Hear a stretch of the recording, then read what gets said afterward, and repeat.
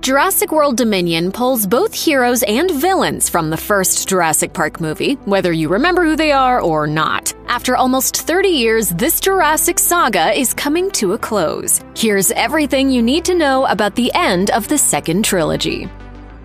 The main scheme of Biosyn CEO Lewis Dodgson, a character who first appeared in an early scene of Jurassic Park, seems to be as follows. Use his genetically engineered locusts to restrict the world's food supply, thereby making every country dependent on him and his own locust-immune crops. Unfortunately, the movie doesn't really spend much time explaining this plan. It's mostly revealed through Dr. Sattler's theories, a few vague allusions to corruption, and one throwaway line from Dodgson talking about how he wants control. Dr. Henry Wu, the original lead geneticist at Jurassic Park, is the man responsible for the locusts, and he explains that they actually turned out much stronger than he planned. So it seems that Biosyn's plan was to create a scarcity and a subsequent reliance on their product, but not to such an extreme that global famine was truly on the table. Again, it seems that way, but there's never any real dialogue that confirms Dodgson's plan.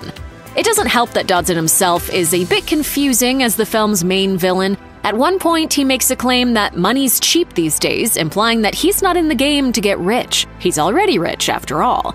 It's reasonable to assume then, especially given the franchise's past, that his motivations are strictly egotistical, that he wants to feel like a god. But that assessment also doesn't mesh with his presentation in the movie. It's not hard to believe that the eccentric leader of a global technology company is simply evil. Power corrupts, after all. But Dodgson's plan seems to lack both a clear intention and an actual blueprint of how to pull it all off. Don't get cheap on me, Dodgson.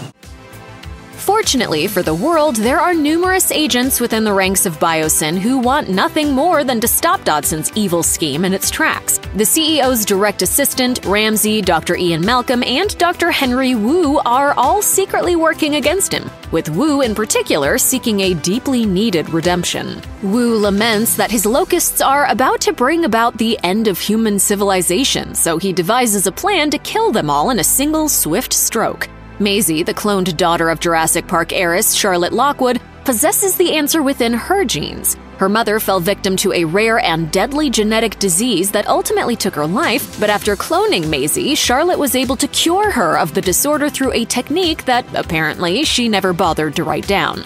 Wu has Biosyn kidnap Maisie so he can discern Charlotte's method from her genes, which he does in record time.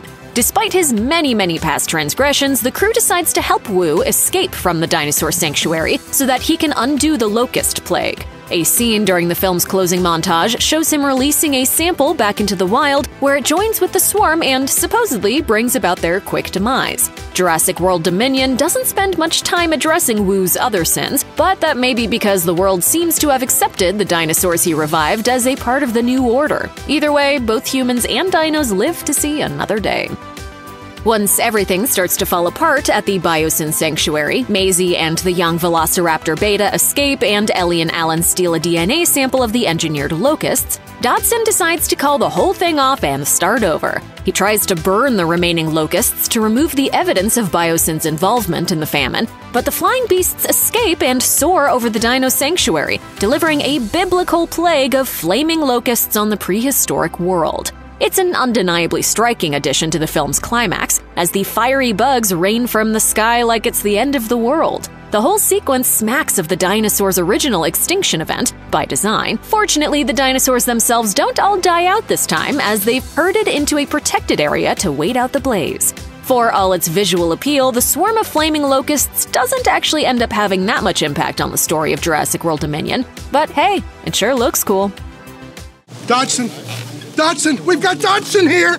Lewis Dodgson experiences some big comeuppance for his villainous ways, first in the decimation of his kingdom, which is largely his own fault, and then by a poetical death at the hands of one of the franchise's most iconic dinosaurs.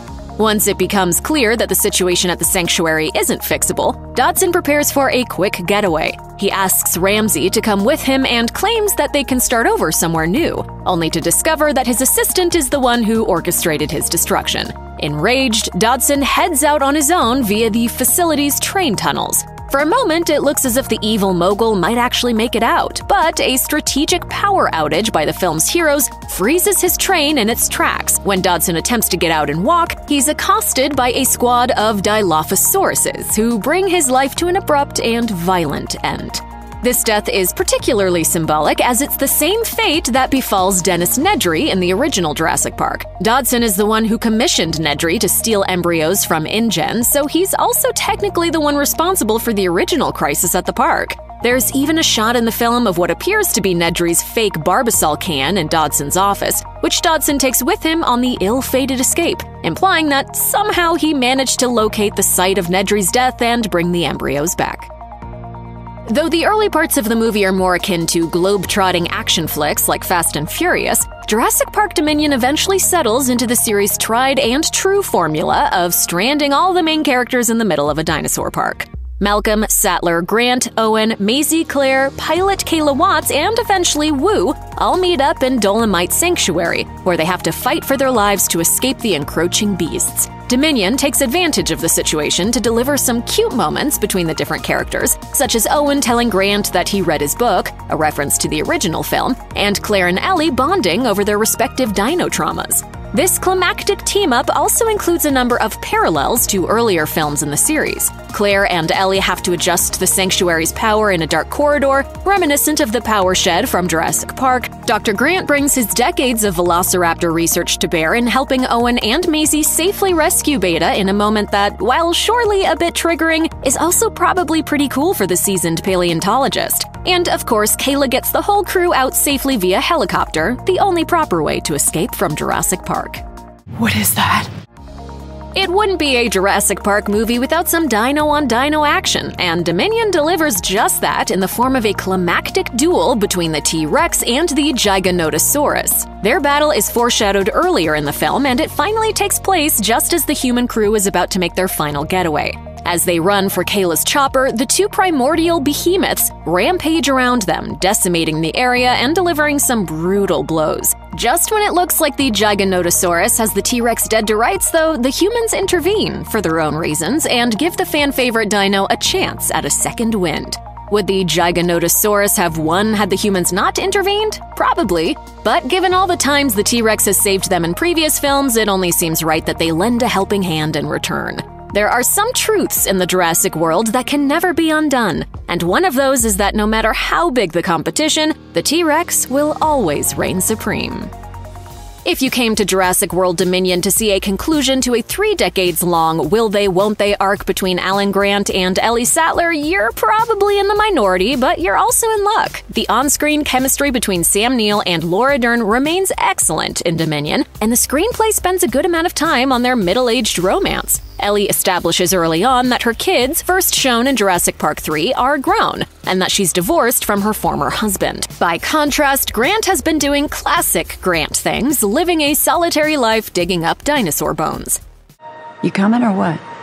The circumstances under which these two characters come back together make sense, and the adorably awkward scenes of them navigating their relationship are some of the film's true highlights. It's fun, and not terribly common, to see two characters of their age working through their feelings for each other in the middle of a bombastic action movie, and it's very satisfying to see them finally get together at the end of the story. Despite the evils of Biosyn's leader, it seems that the organization has done some legitimately good things in the interest of dinosaur safety and preservation. The biggest example of this, at least by square footage, is the Dino Sanctuary in the Dolomites, which continues to operate as a refuge for the creatures even after all the terrible events of the film. While some dinosaurs are shown to still be roaming free in other parts of the world in the final sequence, a large number of them are happily relocated to the Dolomites, where they're safe from humans and where humans are safe from them.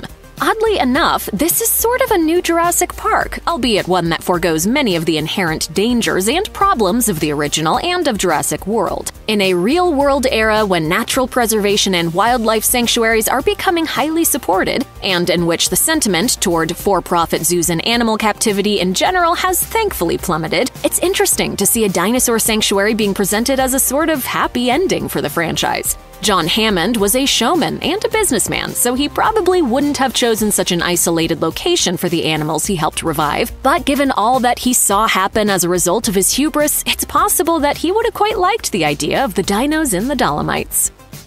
Of course, not every living dinosaur willingly relocates to the sanctuary in Italy at the end of Jurassic World Dominion. One of the film's most striking sequences comes at the very end. A montage of shots from all across the globe that show how dinosaurs are starting to become part of the modern Earth ecosystem. Pteranodons are shown taking flight alongside ordinary birds, Triceratops roam the blistering savanna alongside herds of elephants. Even the fearsome Mosasaurus swims peacefully alongside whales, who look puny by comparison.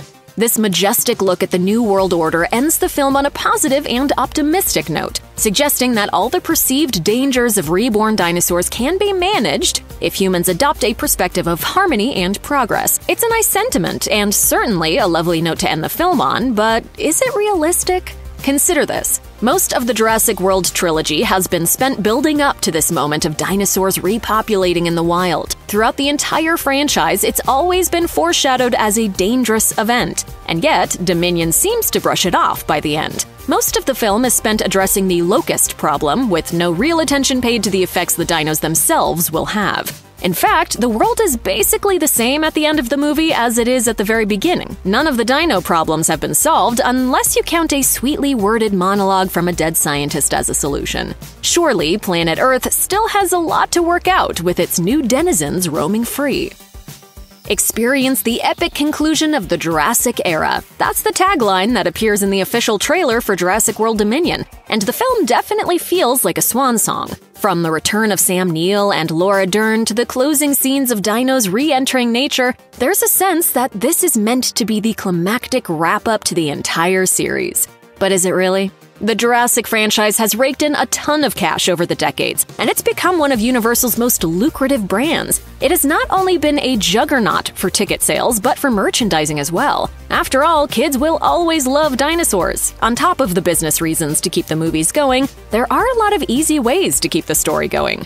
New characters like Ramsey and Kayla are arguably some of the best parts of Jurassic World Dominion, so even if the franchise's longtime stars are finished, there are plenty of folks who could still return. With dinosaurs now roaming the globe, there are an infinite number of potential storylines to be cooked up to keep the adventure rolling forward.